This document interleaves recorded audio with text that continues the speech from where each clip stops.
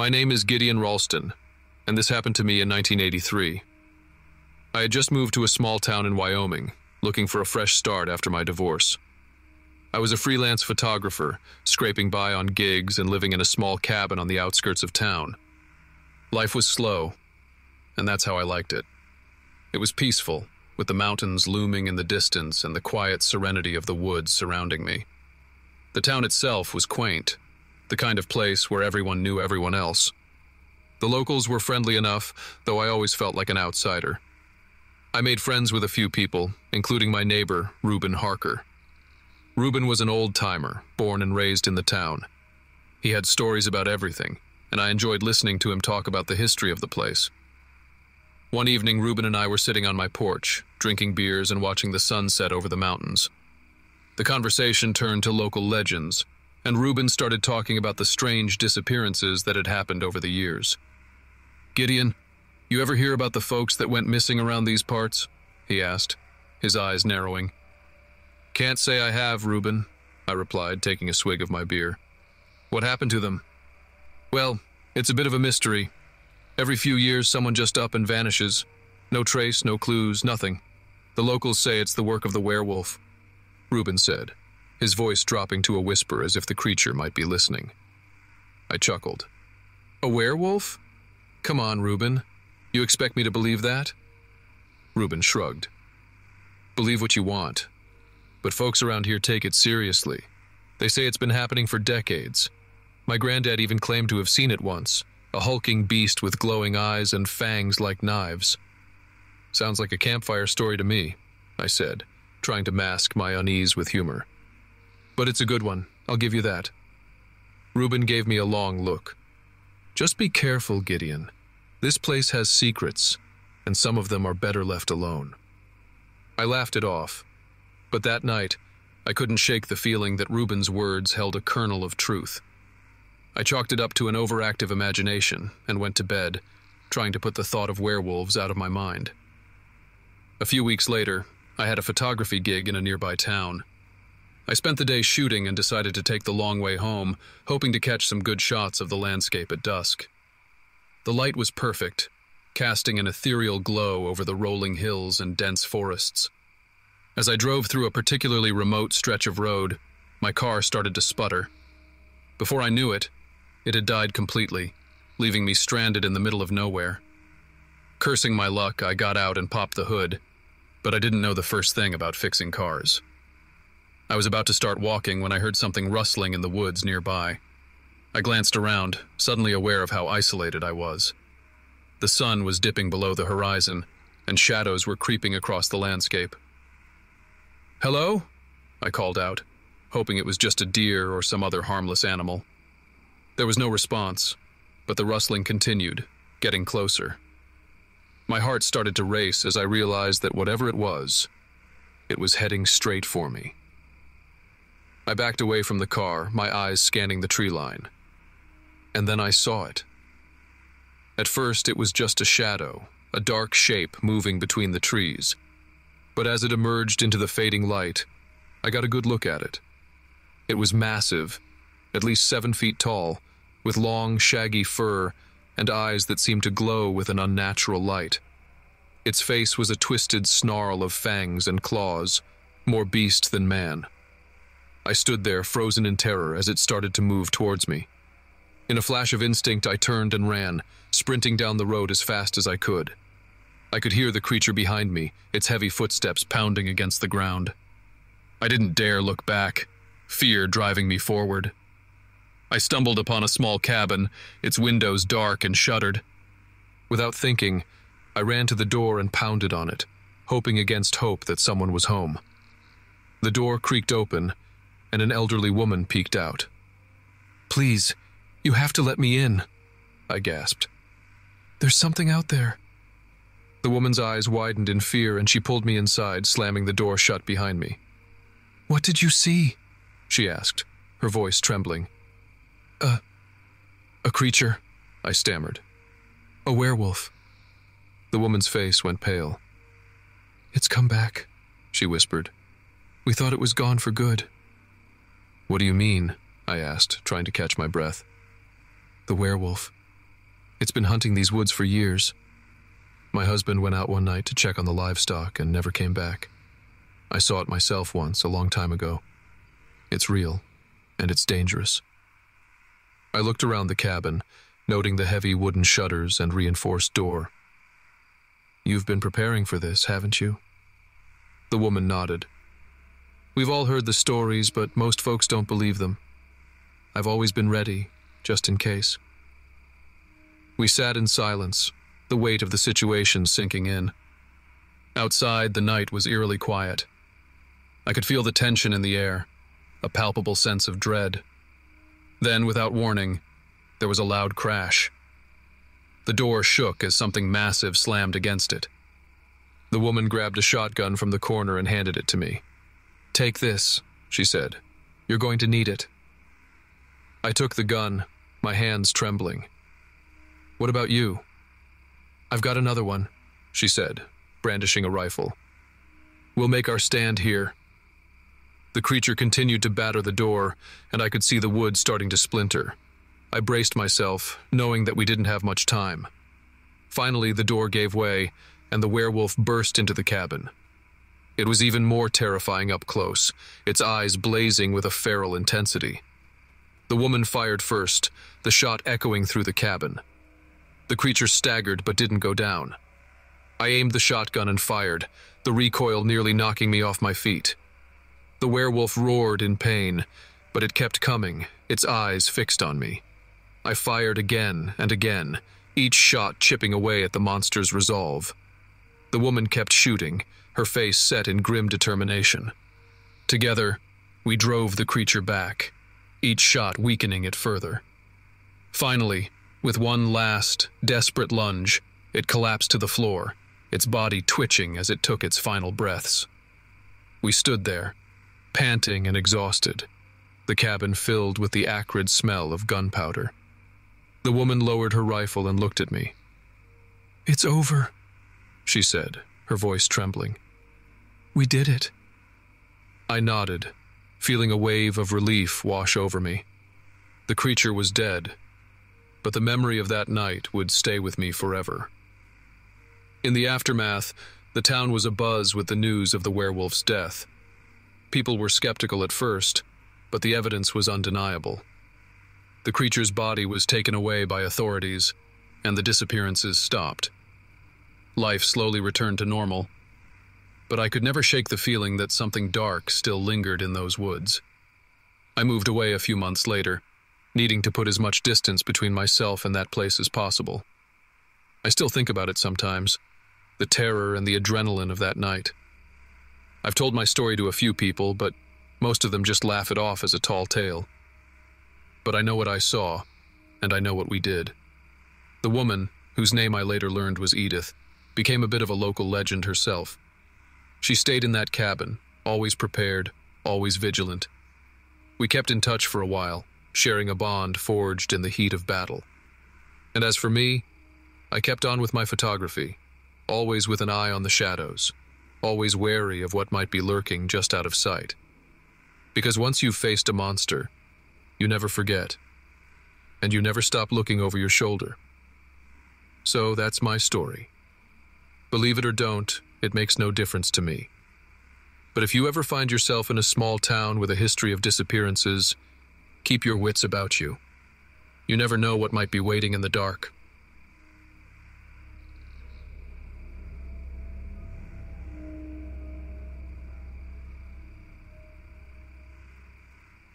My name is Orson Keene, and this is a story about a time when things went very wrong for me and a few others. It was in 2008, in a small, almost forgotten town in Wyoming called Encampment. I was working as a mechanic at the time, which suited me just fine. I liked working with my hands, fixing things, getting dirty, and there wasn't much that I couldn't fix. Encampment isn't the kind of place you'd find on a map unless you were looking for it. It's quiet, surrounded by mountains, and has a population of just under 500 people. People there know each other, for better or worse. For me, it was mostly for the better. I lived alone, didn't have many friends, but I got along well with my neighbor Tom, who ran the local diner. We'd often spend our evenings talking about nothing in particular over a couple of beers. One evening, Tom told me about a series of disappearances that had been happening in the surrounding forests. Now, Wyoming has its share of missing hikers and hunters, but this was different. People who lived in the town their whole lives, who knew the land like the back of their hand, were vanishing without a trace. Tom's cousin, Lyle, was one of them. Tom had a wild theory that something was hunting people. I laughed it off, said he was spending too much time watching those ghost hunting shows. Life carried on as usual until one evening when I was at Tom's diner. It was late. The place was empty except for us. We were watching some old western on the TV when suddenly the lights flickered. Tom and I exchanged a glance, shrugged it off, and continued watching. The flickering stopped, and we forgot about it until Tom went to close up and found the back door wide open. He swore he had locked it. Maybe it was the wind, I said, but we both knew better. That door had a heavy latch. No wind was going to open it. Tom decided to stay over at my place that night. We didn't talk about it, but I knew he was spooked. I didn't mind the company. The next day, news came that another person had gone missing. This time it was Edna, an elderly lady who lived alone on the outskirts of town. Her place was found empty, door wide open, a pot of stew still simmering on the stove. No signs of struggle, no footprints, nothing. It was like she had just walked out and disappeared into thin air. I started paying more attention to the stories Tom was telling me.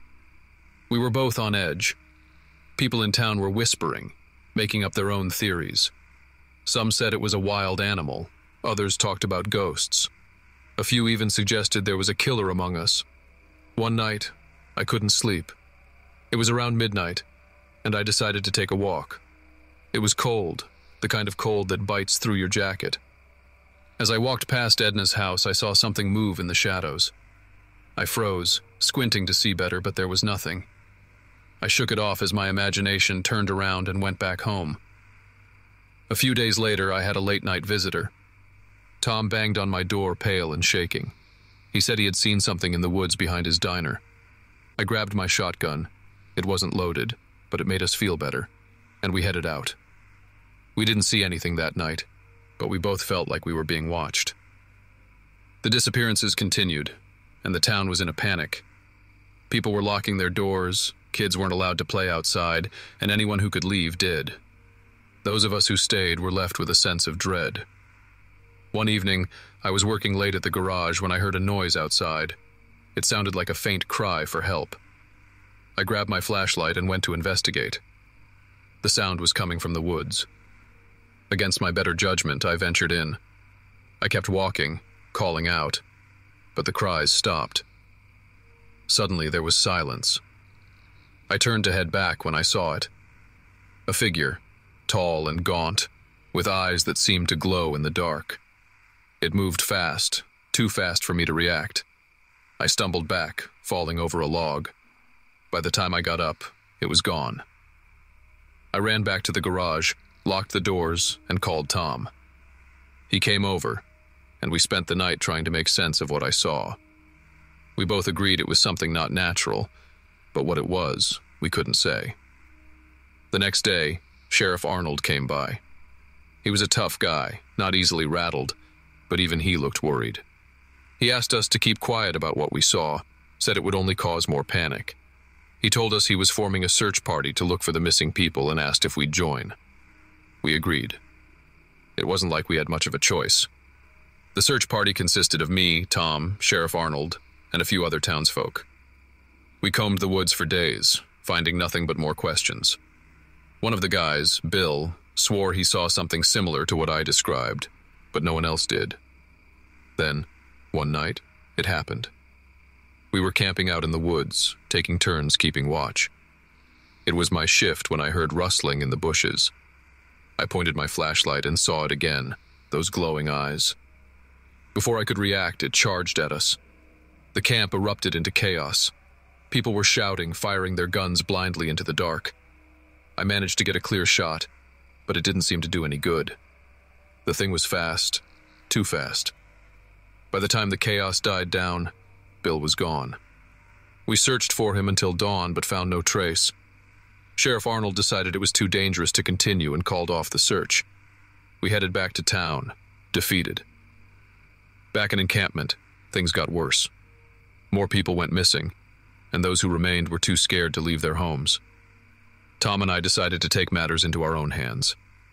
We armed ourselves with whatever we could find and set out to hunt the thing. We spent days tracking it, following the faintest of trails. Finally, we found its lair, a cave deep in the woods. We could smell it before we saw it, a foul stench of decay. We entered cautiously, flashlights cutting through the darkness. The cave was littered with bones, some animal, some unmistakably human. Then we saw it. The thing was hunched over, gnawing on something.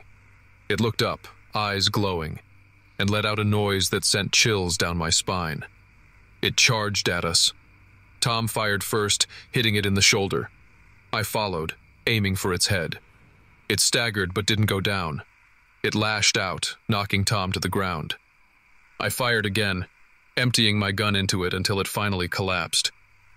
We stood there panting, staring at the lifeless body. It looked human but twisted, deformed. We dragged it out of the cave and burned it, not knowing what else to do. The disappearances stopped after that. Life in encampment slowly returned to normal, but the town was never quite the same. People who left never came back, and those who stayed never spoke about what happened. Tom and I kept our secret, telling ourselves it was for the best. We never talked about that night, but every now and then, I catch him looking at the woods with a haunted look in his eyes. We survived, but we weren't the same. I still work at the garage, fixing cars, living my life. But every time I hear a noise in the woods, I wonder if there's something else out there, waiting. So that's my story. It's not a happy one, but it's the truth. I guess some things are better left buried in the past, forgotten like the town of encampment. But sometimes, late at night, I can still see those glowing eyes and wonder if we really killed it, or just made it angry.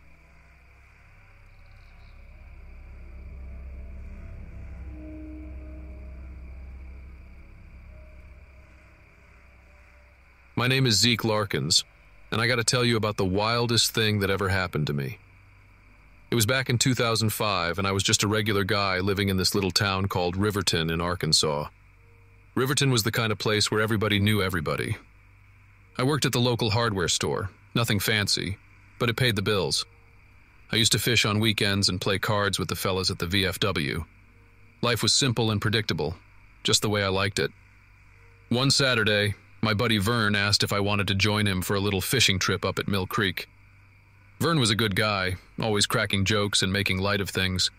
He had this beat-up old truck, and we piled in with our gear and a cooler full of beer. Mill Creek was about a half-hour drive into the woods, a perfect spot away from everything. We got there around noon. The sky was clear, and it felt like a perfect day to catch some fish. We set up near this big oak tree by the water, casting our lines and talking about nothing in particular. The creek was peaceful, the kind of place where you could just lose track of time. Around 3 in the afternoon, we heard something rustling in the bushes across the creek. At first, we thought it was a deer or maybe a raccoon, but then it sounded like something bigger. Vern, being the joker he was, said, "Maybe it's Bigfoot, Zeke. Better watch out." We laughed it off, but the noise didn't stop. I decided to check it out. I crossed the creek on some stepping stones and made my way toward the bushes. As I got closer, I saw something moving behind the trees. It was big, really big. I figured it was a bear, but there was something off about it. Bears don't usually hang out around here, and this thing was moving on 2 legs, not 4. Before I could get a better look, Vern called out, "Hey, Zeke, you see anything?" I turned to yell back, "Not yet." But when I looked back, the thing was gone. Just like that, it disappeared into the woods. I shrugged it off, figuring maybe my eyes were playing tricks on me. We fished for another couple of hours, but that feeling of being watched never went away.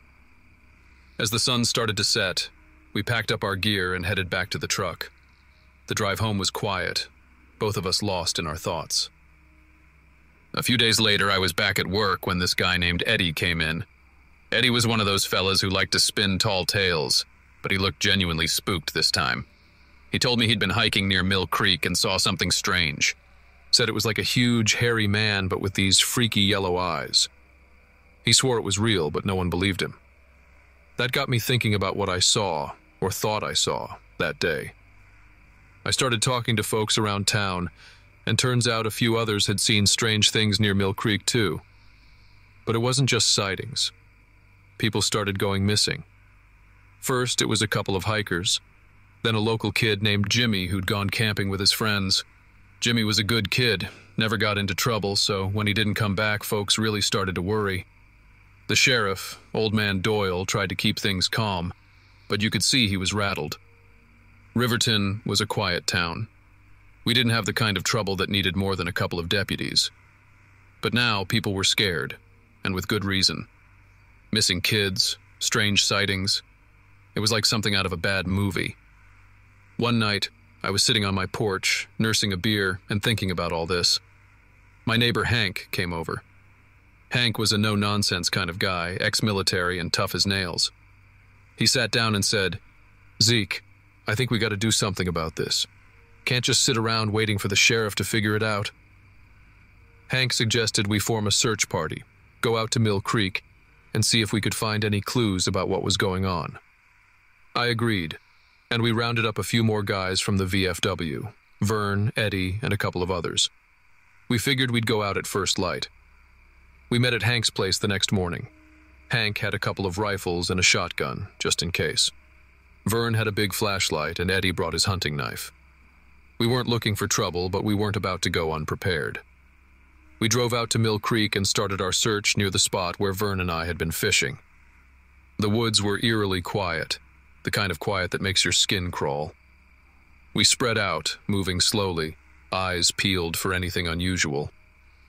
After a couple of hours, Eddie found something. It was a piece of torn fabric, looked like it might have come from a shirt. There were also some strange tracks in the mud, like nothing I'd ever seen before. Big, with claw marks. Whatever made those tracks wasn't human. We followed the tracks deeper into the woods. The trees grew thicker, and the light dimmer. It felt like we were walking into another world, a place where the rules we knew didn't apply. After what felt like miles, we came to a clearing. That's when we saw it. Standing there, just at the edge of the trees, was this creature. It was tall, at least 7 feet, covered in thick, dark hair.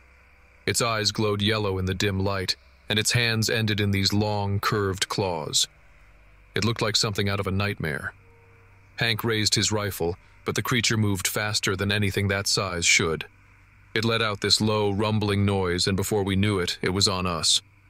Hank fired a shot, but it barely seemed to faze the thing. It swiped at him with one of those claws, and Hank went down hard. We scattered, trying to regroup.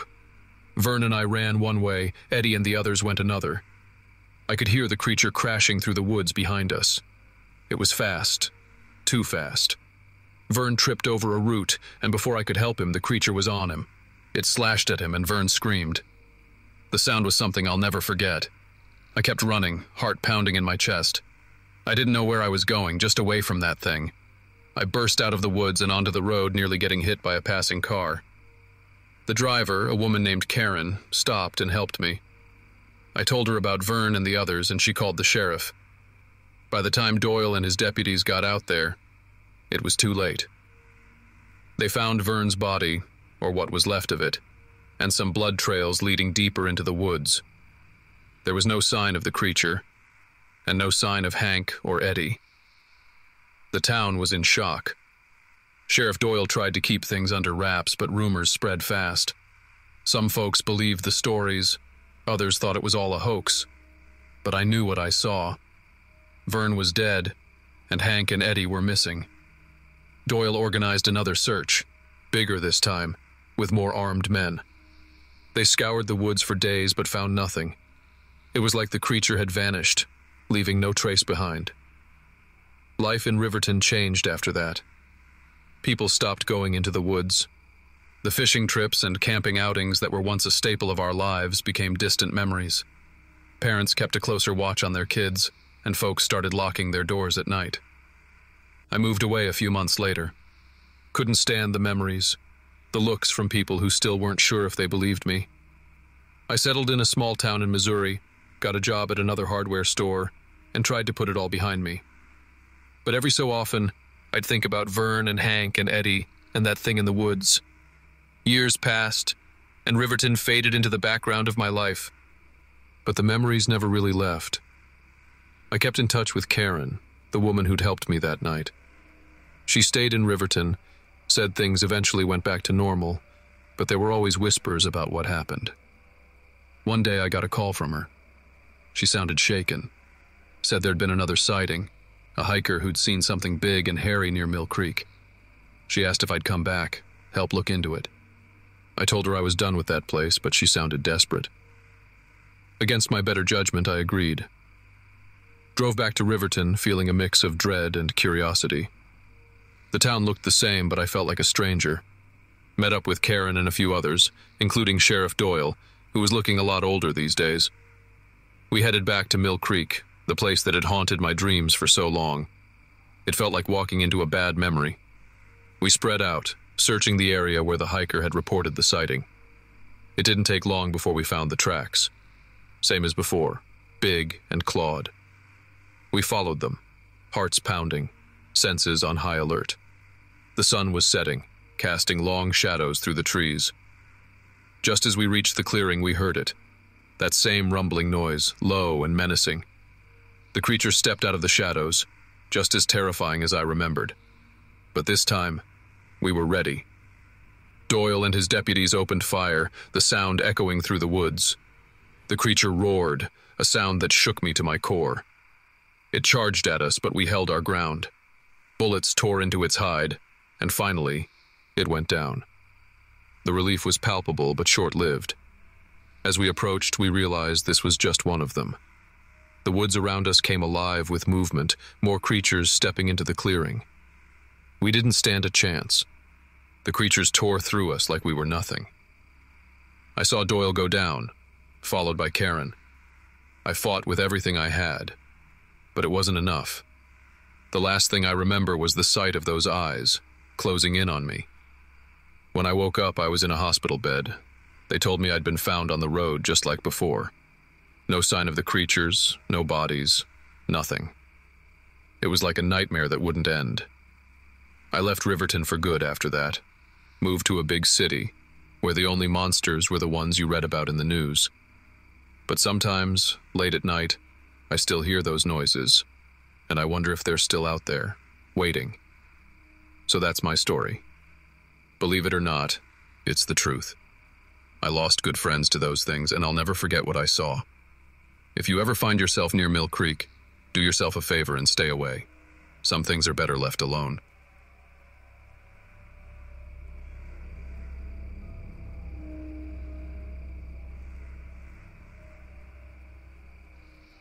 My name is Ezekiel Mahone, but you can call me Zeke. I've always loved the outdoors, hiking through the trails of my small hometown in western Pennsylvania. I grew up here, learned to ride a bike on the same streets, and fished in the same creeks. My dad, a park ranger, taught me everything I know about nature. He used to say, "The forest is our backyard, and every trail is a hallway." He had a way with words, always making things sound more poetic than they really were. I've never been one to shy away from a challenge. After high school, I did a stint in the Army, then came back home to work at the local hardware store. It's not glamorous, but it pays the bills. I'd often spend my weekends exploring new trails or finding spots where the fish were biting. It was on one of these weekend outings that everything changed. It was early September, a time when the leaves just start to hint at the coming fall, and the air gets a bit crisper in the mornings. I decided to explore an area I hadn't been to in years, Deep Creek Woods. The place had a reputation for being haunted, a story passed down from generation to generation. I never believed in that stuff, but the place did have an eerie feeling to it. I packed my bag with the usual, water, a couple of sandwiches, my fishing gear, and a flashlight, just in case. As I walked deeper into the woods, I noticed how quiet it was. No birds singing, no rustling in the bushes, just silence. I shrugged it off, thinking maybe it was just one of those days. I found a nice spot by the creek and set up my fishing rod. Hours passed with nothing but the occasional tug on the line. I decided to head back when I noticed the sun was beginning to set. I packed up my things and started walking back. But something felt off. The path I took seemed different, less familiar. I must have wandered off the main trail without realizing it. I pulled out my flashlight and clicked it on. The beam cut through the darkness, illuminating the dense trees around me. I kept walking, hoping to find something familiar. Suddenly, I heard a rustling behind me. I whipped around, shining the flashlight in the direction of the noise. Nothing. Just trees and shadows. "Get a grip, Zeke," I muttered to myself and kept moving. The rustling came again, this time louder. It wasn't just the wind. Something was out there. I quickened my pace, the beam of my flashlight bouncing with each step. I could feel my heartbeat in my throat, my breath coming in shallow gasps. Then I saw it, a pair of glowing eyes staring back at me from the darkness. My heart nearly stopped. I aimed the flashlight at the eyes, and what I saw was something out of a nightmare. It was a creature, standing on two legs but covered in fur, with a face that was a grotesque mix of human and wolf. Its eyes were a sickly yellow, and its mouth was twisted into a snarl, revealing sharp, glistening teeth. I stood frozen, unable to move, my mind racing to make sense of what I was seeing. Before I could react, the creature lunged at me. I threw my backpack at it and ran. The woods were a blur as I sprinted through them, branches scratching at my face and arms. I didn't dare look back. I could hear the creature behind me crashing through the underbrush. I stumbled, falling hard onto the ground, but quickly scrambled to my feet and kept running. I burst out of the woods and into a clearing, gasping for air. I saw the lights of a cabin in the distance and made a beeline for it. I pounded on the door, shouting for help. An older man, probably in his 60s, opened the door, looking at me with a mixture of concern and confusion. "Please, let me in," I shouted. He stepped aside, and I rushed in, slamming the door behind me. I quickly locked it and leaned against it, trying to catch my breath. "What's going on?" the man asked. His name was Walter Finch, a retired cop who'd moved to the woods for some peace and quiet. I quickly told him what I'd seen, expecting him to laugh or call me crazy. But he didn't. "I've heard stories about that thing," Walter said, his face grim. "People go missing around here every few years, and the ones who come back are never the same. They talk about a creature, just like you described." We spent the next few hours barricading the cabin, making sure every door and window was secure. Walter handed me a shotgun, and we sat in the living room, waiting. The silence was thick, punctuated only by our breathing. Around midnight, we heard it, a low, menacing growl outside the cabin. The creature was there, circling us, testing the barriers. We stayed quiet, hoping it would lose interest and go away. But it didn't. It started clawing at the door, the sound of wood splintering filling the room. Walter and I exchanged a glance. "If it gets in, we don't stand a chance," he whispered. I nodded, gripping the shotgun tighter. The creature's growling grew louder, more aggressive. It was only a matter of time before it broke through. The door finally gave way, and the creature burst into the cabin. Walter fired a shot, hitting it in the shoulder. The creature howled in pain but didn't stop. It lunged at Walter, knocking him to the ground. I fired the shotgun, hitting it in the chest. The creature staggered but kept coming. I fired again, aiming for its head this time. The shot connected, and the creature fell to the floor, motionless. I stood there, shaking, the adrenaline coursing through my veins. Walter groaned, and I rushed to his side. He was alive, but barely. The creature had mauled him pretty badly. "Hang in there, Walter," I said, trying to keep him conscious. "We'll get you out of here." I grabbed my phone and dialed 911, praying for a signal. Miraculously, it went through. I told the dispatcher our location and what had happened. They assured me help was on the way. While we waited, I kept pressure on Walter's wounds, talking to him to keep him awake. The creature's body lay nearby, a gruesome reminder of what we'd just survived. Walter's breathing was shallow, and I knew we didn't have much time. The paramedics arrived just in time, rushing Walter to the hospital. The police took my statement, but I could tell they didn't believe me. They chalked it up to a bear attack, despite my insistence otherwise. They took the creature's body away, promising to investigate, but I never heard anything more about it. Walter pulled through, but he was never the same. The encounter left him scarred, both physically and mentally. He moved away from the woods, seeking the safety of the city. I stayed in town, but I never went back to Deep Creek Woods. I still think about that night, about the creature and the terror it brought. Some nights, I wake up in a cold sweat, the sound of its growling echoing in my ears.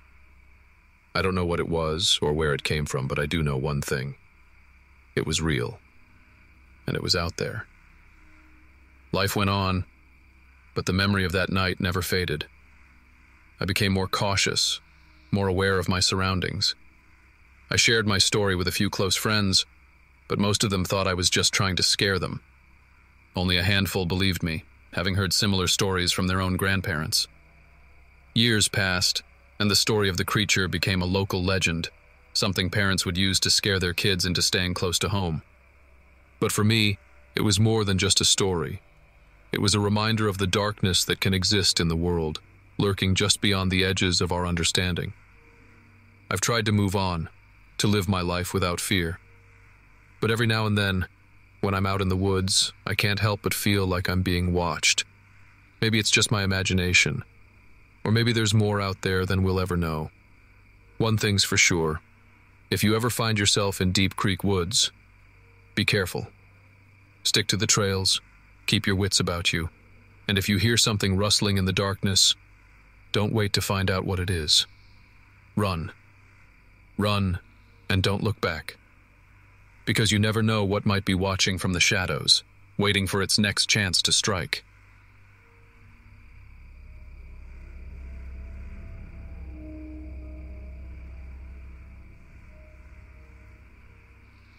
My name is Arlo Tierney, and I'm here to tell you about the worst night of my life.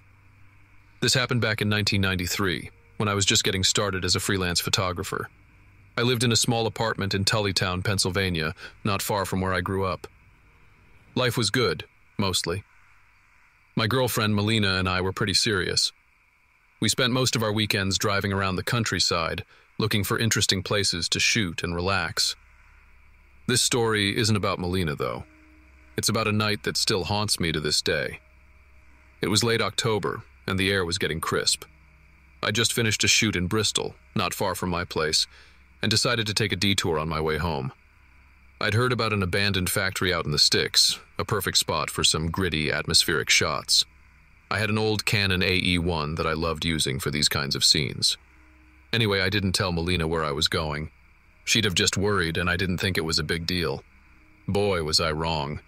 The place was a real dump, covered in graffiti and falling apart. But it had character, you know?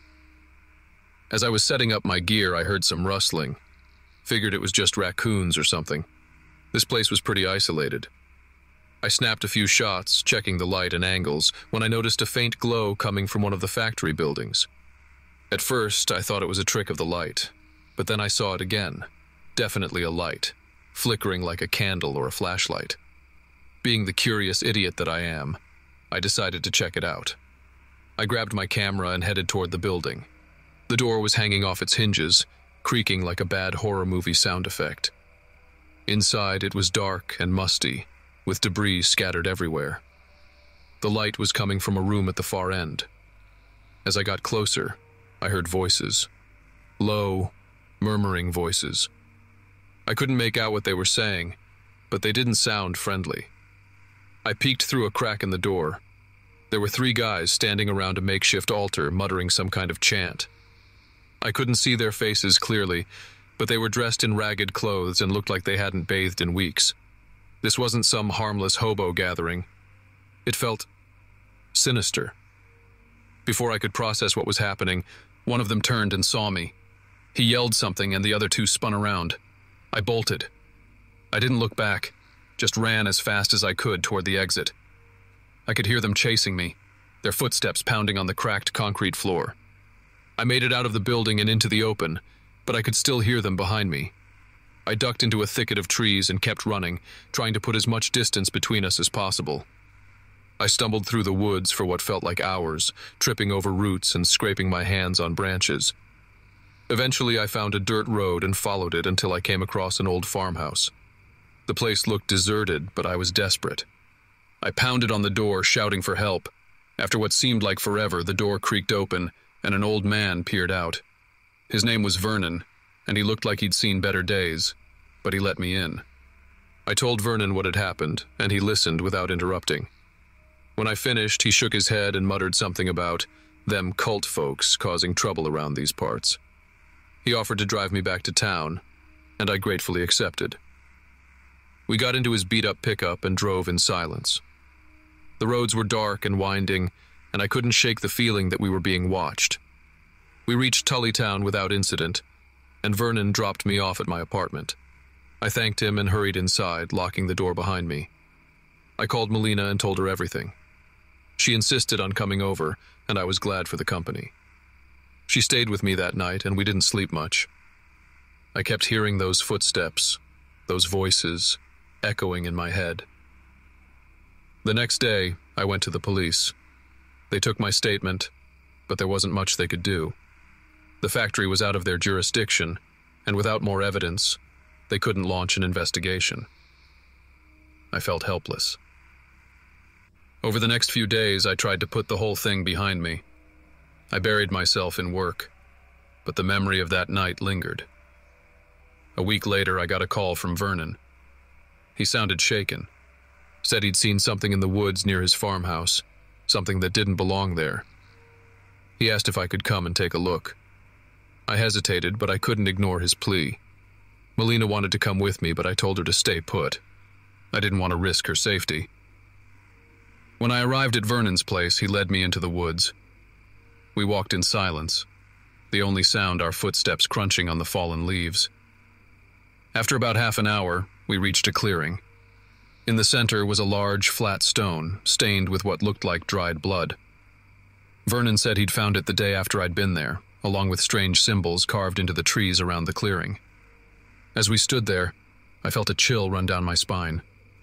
This was no coincidence. The cult, or whatever they were, had been here. They'd performed some kind of ritual, and now they knew I was onto them. I took some photos of the clearing and the symbols, but I knew it wasn't enough. We needed more evidence, something concrete to take to the authorities. We decided to stake out the area that night. Vernon had an old hunting rifle and I had my camera. We hid in the trees, waiting for any sign of movement. The hours dragged on, and I could feel the tension building. Around midnight, we heard footsteps. 3 figures emerged from the shadows, carrying torches. It was the same 3 guys I'd seen in the factory. They approached the stone, and one of them began chanting. The other 2 stood guard, their eyes scanning the trees. Vernon and I stayed as still as possible, barely breathing. The ritual went on for what felt like forever. Then, just as suddenly as they'd appeared, they were gone. We waited another hour before daring to move. I took more photos and gathered what evidence I could. The next day, we went back to the police. This time, they couldn't ignore us. With the photos and Vernon's testimony, they launched an investigation. It took a few days, but they eventually raided the factory. The cult members were arrested, and the place was shut down. It turned out they were part of a larger network, performing rituals and sacrifices in secluded locations across the state. In the end, they were charged with multiple counts of murder and kidnapping. The trial was long and harrowing, but they were convicted and sentenced to life in prison. I'd like to say that was the end of it, that I could go back to my normal life. But the truth is, that night changed me. I'm more cautious now, more aware of the darkness that lurks in the world. Melina and I eventually got married. and we moved to a different town. We have 2 kids now, and I've made a decent living as a photographer. But every now and then, I think back to that night in the factory, and I wonder what might have happened if I hadn't taken that detour. It's a reminder that sometimes curiosity can lead you down a dark and dangerous path. Years later, I heard about a similar incident in a neighboring state. Another abandoned building, another group of people performing rituals. It made me wonder if the cult was truly gone, or if they'd just moved on to another place. I guess I'll never know for sure. But one thing's certain. I'll never forget the fear I felt that night. And I'll always be grateful for Vernon's help. Without him, I might not be here to tell this story. In the end, we all have our own battles to fight, our own demons to face. Mine just happened to be more literal than most. But I've learned to live with it, to carry on despite the fear. Because in the end, life goes on, and we have to find a way to move forward, even if the shadows of the past still linger.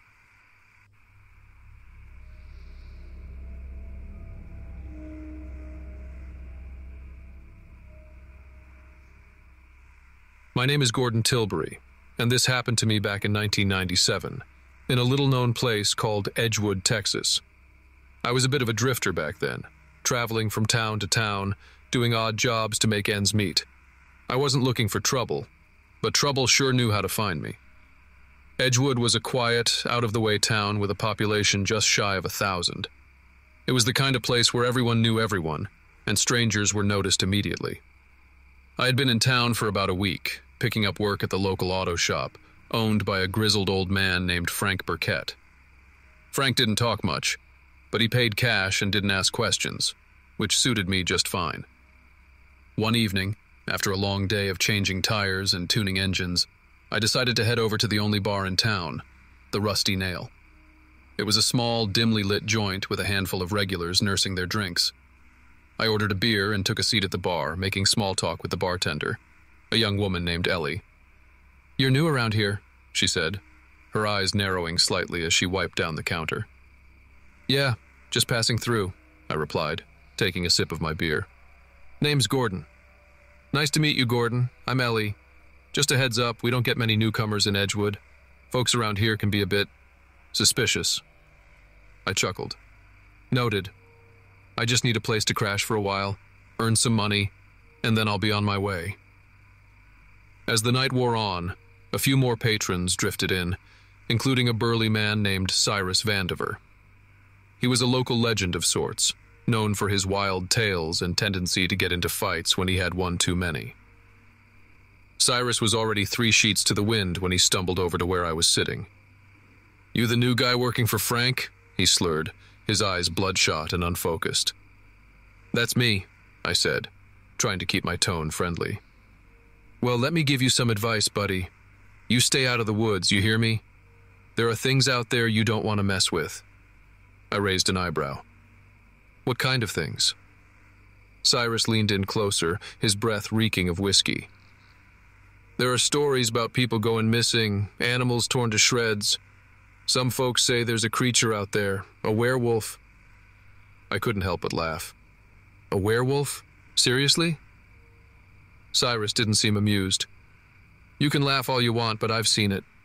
Big as a bear, with teeth like knives. You stay out of the woods, or you might end up like those poor souls who never came back." Ellie shot me a sympathetic look.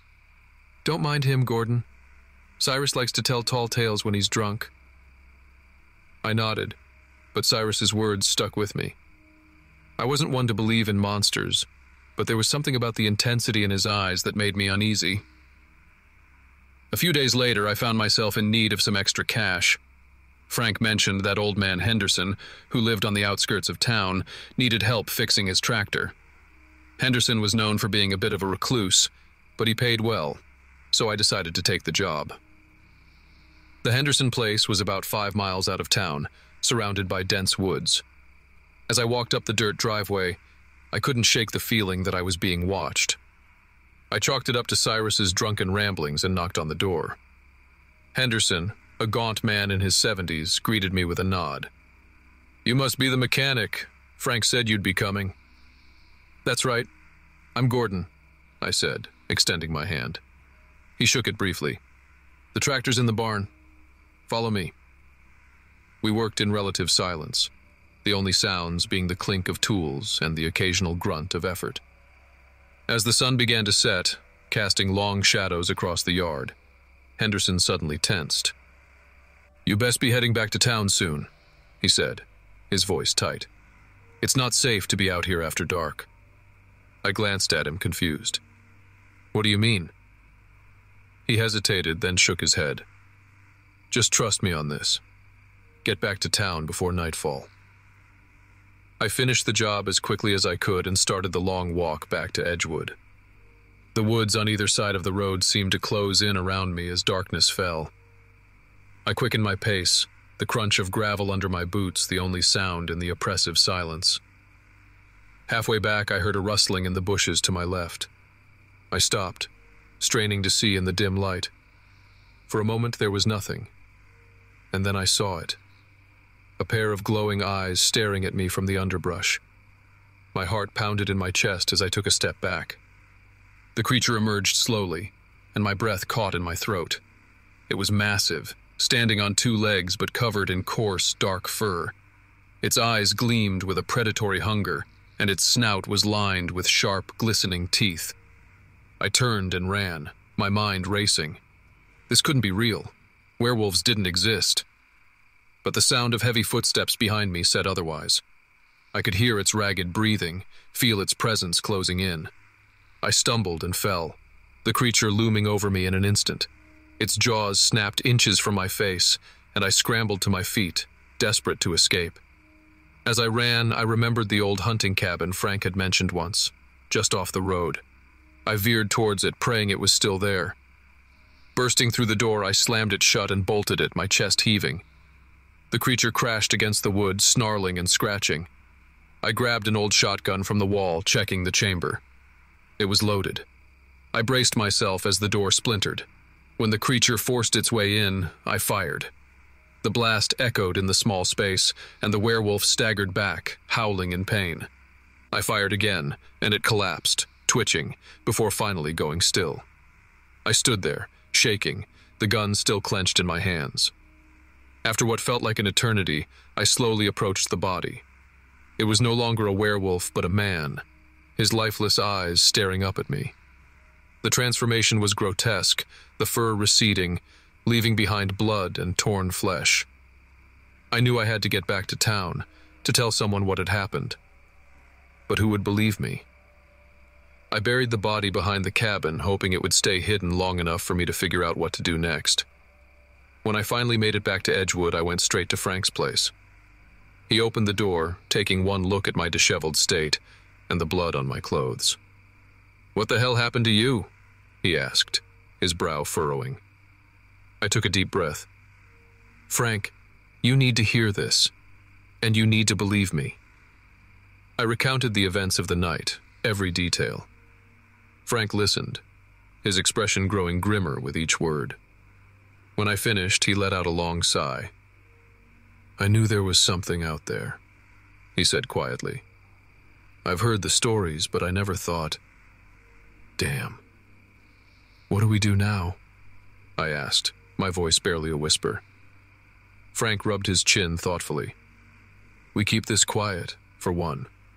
If word gets out, it'll cause a panic. We'll need to figure out who that man was, and if there are more like him." Over the next few days, Frank and I worked to piece together the identity of the man I had killed. It wasn't easy, but eventually we found out he was a drifter, much like myself, who had come to Edgewood a few months prior. His name was Elwood Granger, and he had no family or connections that anyone knew of. We kept our secret, burying the truth along with the body. Life in Edgewood returned to its quiet routine, but I could never shake the feeling of unease. Every rustle in the woods, every shadow in the corner of my eye, reminded me of that night. I stayed in Edgewood for a few more months, helping Frank and trying to put the pieces of my life back together. Eventually, the road called to me again, and I moved on, leaving the town and its dark secret behind. Years later, I still think about that night. about the creature in the woods and the man it became. I wonder if there are more out there, hiding in the shadows, waiting for their chance to strike. And I can't help but feel a chill run down my spine, knowing that some secrets are better left buried.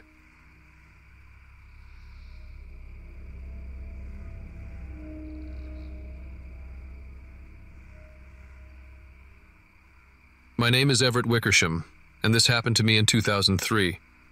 I'm a pretty ordinary guy, really. Grew up in a small town in Idaho, working on my family's farm until I left for college. I ended up in Arizona, studying agricultural science. You'd think I'd have had enough of fields and crops, but it's what I knew. After college, I took a job managing a large cattle ranch in a small, lesser-known town called Kingman. Kingman's one of those places you only find if you're really looking for it. It's tucked away, surrounded by vast stretches of desert and mountains. Now, managing a ranch is no easy task, but it's the kind of work that keeps you grounded.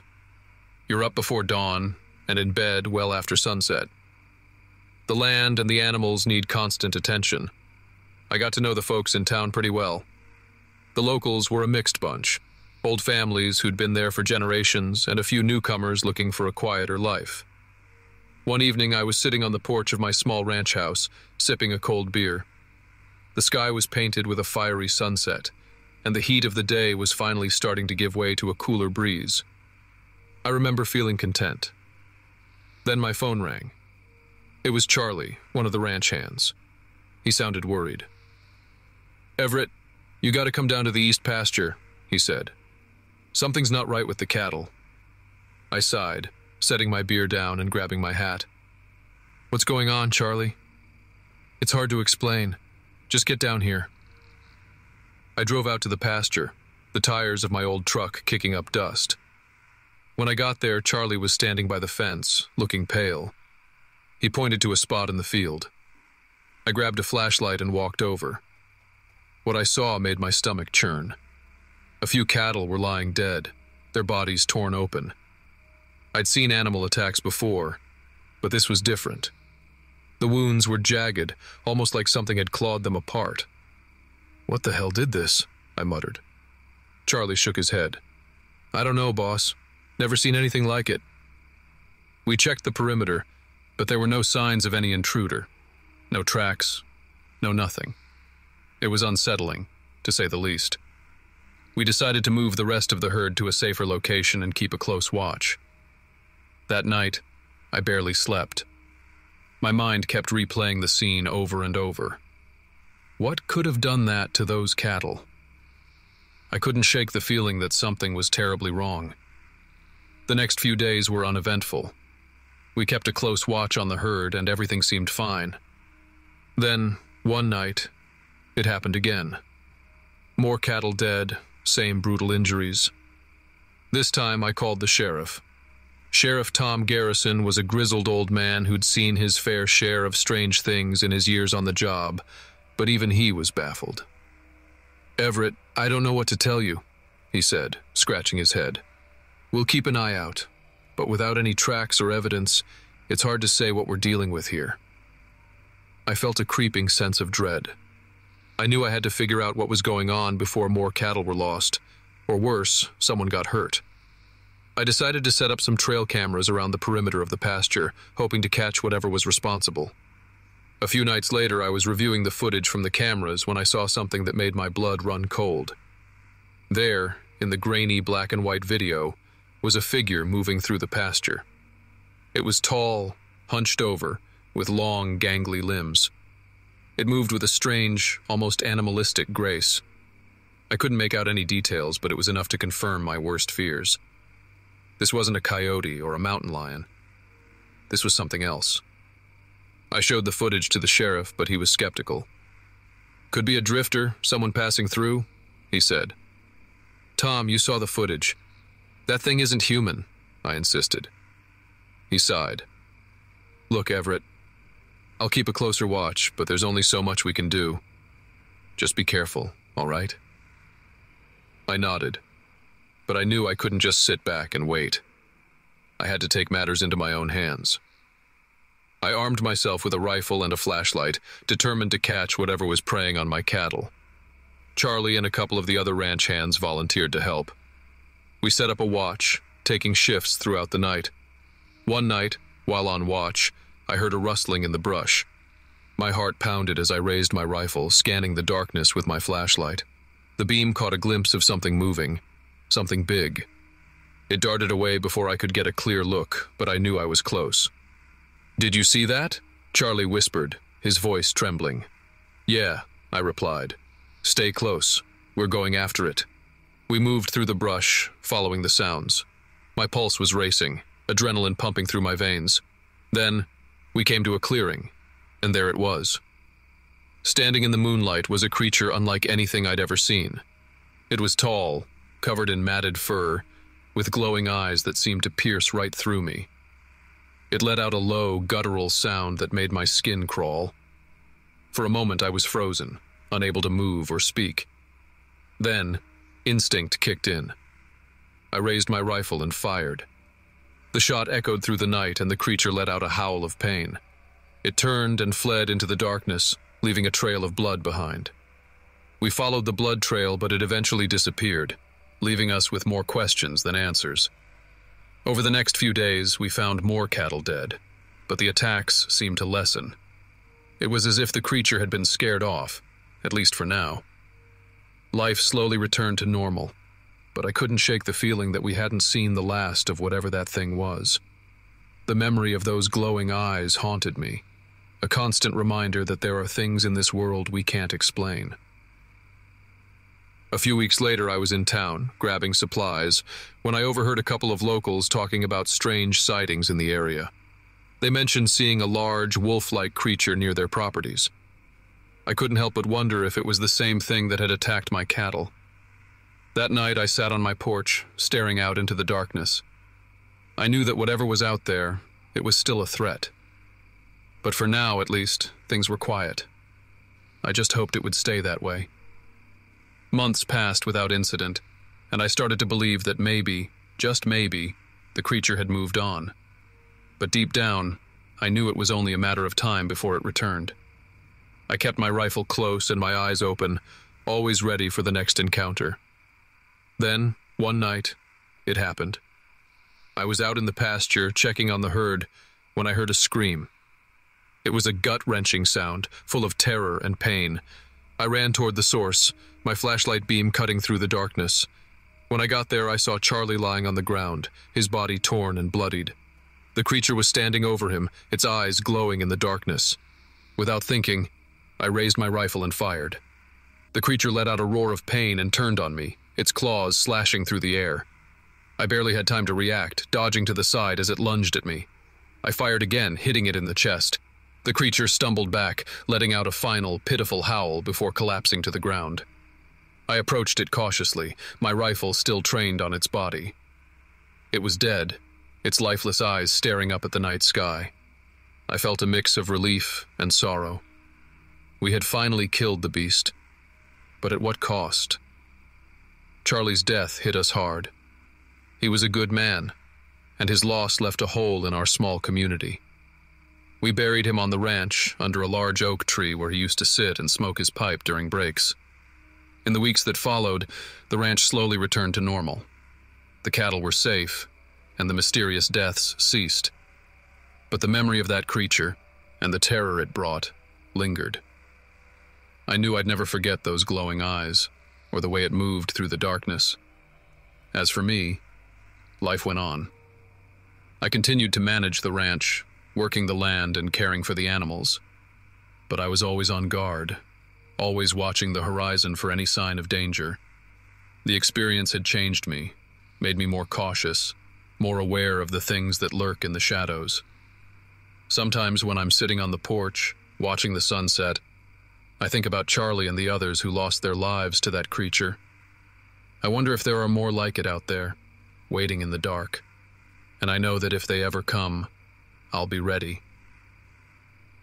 Years later, the story of the creature became a local legend, something the townsfolk would talk about over beers at the local bar. They'd embellish the details, adding their own twists and turns. But I knew the truth. I had lived it. And so, life in Kingman continued, the memory of that terrifying summer slowly fading into the past. But for me, the scars remained. Not just the physical ones, but the ones etched into my mind.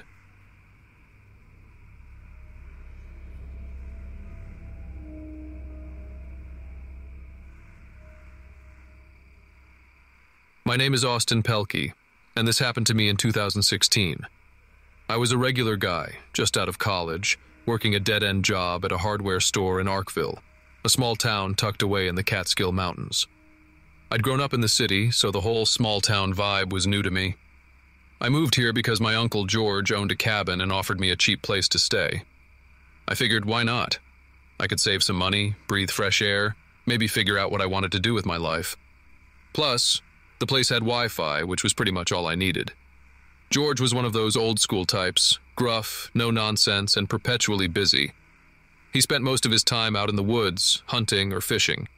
He tried teaching me a few things, but honestly, I was more interested in my Xbox and Netflix. Still, I liked the guy. He was the closest thing I had to a dad since my old man took off when I was a kid. It was a Friday night, and I'd just finished a long shift at the hardware store. My coworker Melanie invited me to a bonfire party out by the lake. Melanie was cool, a bit of a tomboy, and the only person I'd befriended in town. I figured a few beers and some laughs wouldn't hurt. When I got home, George was packing up for one of his weekend hunting trips. "Hey, Austin," he said without looking up from his gear. "I'm heading out for a few days. You gonna be all right?" "Yeah, sure," I replied, grabbing a soda from the fridge. "Going to a party tonight with Melanie. Should be fun." "Just be careful out there," he said, finally making eye contact. "The woods can be dangerous at night." I shrugged it off, as any 20-something would. I mean, what's the worst that could happen? Bears? Wolves? I doubted it. The most dangerous thing I expected to encounter was a skunk or maybe a drunk local. The bonfire was in full swing by the time I got there. People I recognized from the store and a few other places were milling about, drinking, laughing, and generally having a good time. Melanie spotted me and waved me over. "About time you showed up," she teased, handing me a beer. "Thought you got lost." "Nah, just had to make sure my uncle wasn't going to miss me too much," I joked, cracking the can open. "What did I miss?" "Not much, just the usual town gossip," she said, rolling her eyes. "You know how it is." We chatted for a while, shared a few laughs, and the night wore on. The fire crackled, casting long shadows into the dark woods beyond. I remember feeling relaxed, even happy, for the first time in a long while. It was a nice change of pace from my usual routine. Around midnight, Melanie suggested we take a walk down by the lake. I agreed, needing to stretch my legs and get away from the crowd for a bit. We strolled along the shore, talking about everything and nothing. It was peaceful, the kind of quiet you only get out in the country. Then we heard it, a low, guttural noise coming from the woods. Melanie and I stopped in our tracks, exchanging puzzled glances. "What the hell was that?" she whispered. "Probably just an animal," I said, trying to sound confident. "A coyote or something." "That didn't sound like any coyote I've ever heard," she replied, her voice tinged with fear. I was about to suggest we head back to the bonfire when we heard it again, closer this time. My heart started to pound. There was something unsettling about the sound, something that set my nerves on edge. "Maybe we should go back," Melanie said, her eyes wide. "Yeah, good idea," I agreed, turning to head back up the path. That's when we saw it, a hulking figure standing just at the edge of the trees. It was tall, easily over 6 feet, and covered in dark fur. Its eyes glinted in the firelight, and its teeth. I don't think I've ever seen anything like it. They were sharp, menacing. "Run!" I yelled, grabbing Melanie's hand and pulling her along. We sprinted back toward the bonfire, my mind racing. What the hell was that thing? A bear? No, it didn't look like any bear I'd ever seen. We burst into the clearing, gasping for breath. I tried to explain what we'd seen, but my words came out jumbled and frantic. The others laughed it off, blaming it on the beer or a trick of the light. "Relax, man," said Randy, one of the locals. "You've probably just seen a deer or something." But Melanie and I knew what we saw. It wasn't a deer. It wasn't anything that should be out there. The rest of the night was a blur. I stayed close to the fire, my eyes darting toward the woods, half expecting the creature to come charging out at any moment. But it didn't. Eventually, people started to leave, and the party died down. Melanie offered me a ride home, and I gladly accepted. There was no way I was walking back through those woods alone. I didn't sleep much that night. My mind kept replaying the encounter, trying to make sense of it. By morning, I decided I had to do something. I couldn't just sit around and pretend it hadn't happened. So, I called George. "Hey, Uncle George," I said, trying to keep my voice steady. "You got a minute?" "Sure, kid. What's up?" I told him everything, from the bonfire to the walk by the lake and the creature we'd seen. There was a long pause on the other end of the line. "Did you hear me?" I asked, starting to feel impatient. "I heard you," he finally replied. "Austin, listen to me carefully. Stay inside. Keep the doors and windows locked. I'll be back as soon as I can." "What? Why?" I demanded. "What is it?" "It's a long story," he said, his tone serious. "Just do as I say, all right?" I agreed, more out of confusion than anything else. What did George know that I didn't? I spent the rest of the day inside, trying to distract myself with video games and TV, but my mind kept drifting back to the woods and that creature. George returned the next day, looking more serious than I'd ever seen him. He had his hunting rifle with him, which was unusual. George never brought his guns into the house. "All right, kid," he said, sitting me down at the kitchen table. "It's time you knew the truth." He proceeded to tell me about the legends of the area, stories passed down through generations. According to him, there was something out there, a creature that was neither man nor beast. Some called it a werewolf, but George didn't like that term. He said it was too Hollywood, too sensational. But whatever it was real, and it was dangerous. "I've seen it before," he admitted, his voice low. "Years ago, when I was about your age. My friends and I went camping out by the lake, just like you. We heard the same noises, saw the same figure. 2 of my friends didn't make it back." I stared at him, my mind reeling. This was insane. It couldn't be true. But the look in George's eyes told me he believed every word. "So what do we do?" I asked, feeling a knot of fear in my stomach.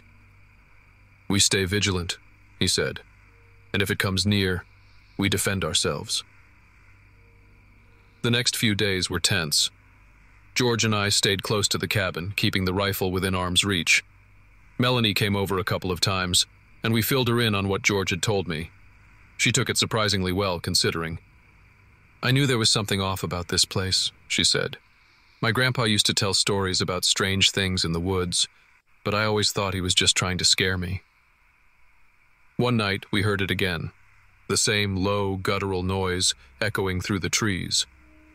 George grabbed the rifle and we went out onto the porch, straining to see into the darkness. The moon was bright, casting long shadows across the yard. "There," Melanie whispered, pointing toward the tree line. The creature was back, its eyes glowing in the moonlight.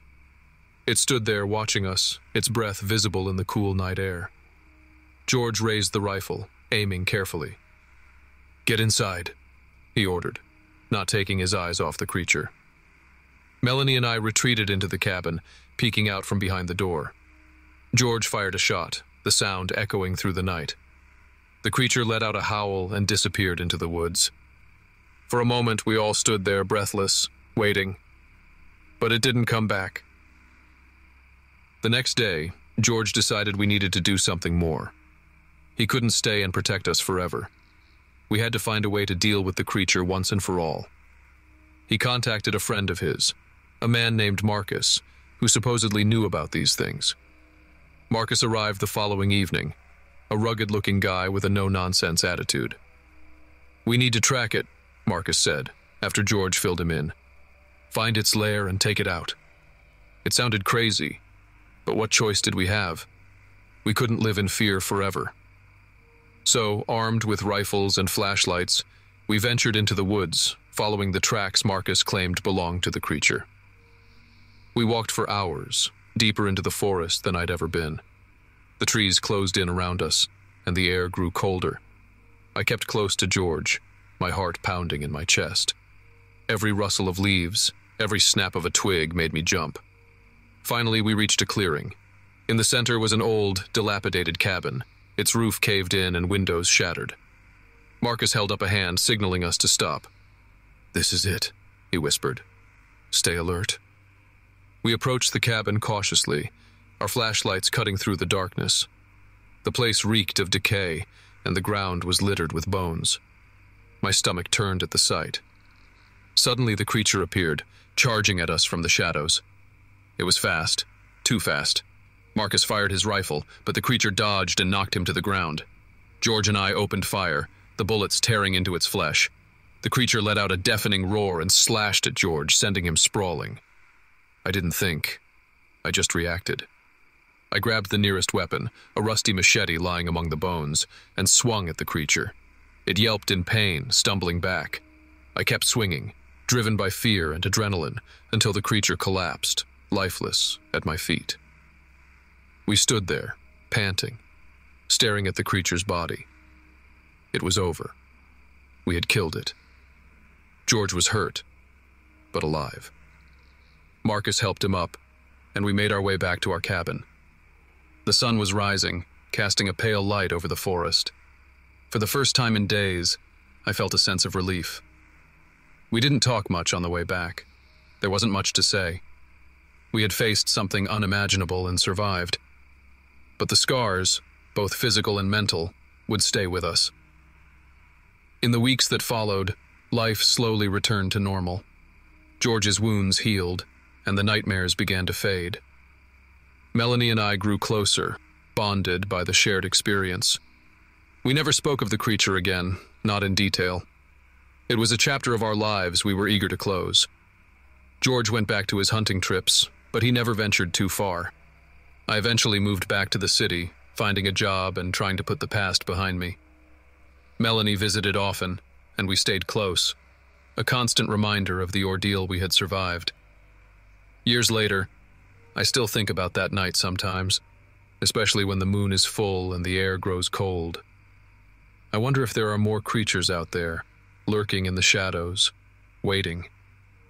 But then I shake it off, focusing on the present, grateful for the life I have and the people in it. The past is a dark place, full of shadows and mysteries, but it's also a part of who I am, a reminder that even in the face of unimaginable horror, we can find the strength to survive. And that, in the end, is what matters most.